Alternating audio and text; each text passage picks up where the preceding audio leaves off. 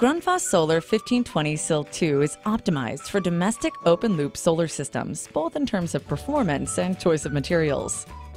The Grundfos 1520 CIL is able to resist a higher level of chloride than normal pumps.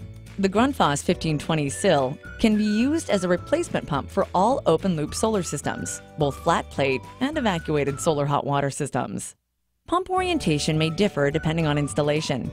Circulating pumps are not designed to be installed externally. However, if installed externally, the Grundfos 1520 CIL will need to be installed into a weatherproof housing. If the Grundfos 1520 CIL is installed externally and not in a pump station cover, warranty may be limited.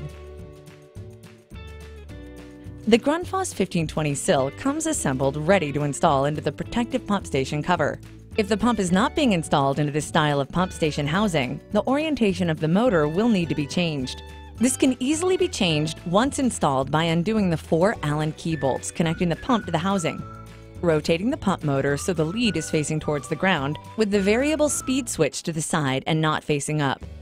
Make sure the direction of the flow is flowing the correct way. Circulating pumps should be installed correctly with the flow flowing vertically and are not to be installed in the horizontal position, as this position can cause damage to the pump and is an incorrect installation of the pump. All circulating pump replacements and plumbing repairs should be carried out by a licensed tradesman and in according to manufacturer's specifications. Failure to do so can limit your warranty. Solar hot water parts stock a range of specialized parts, including the Grundfos 1520 CIL OEM circulating pump.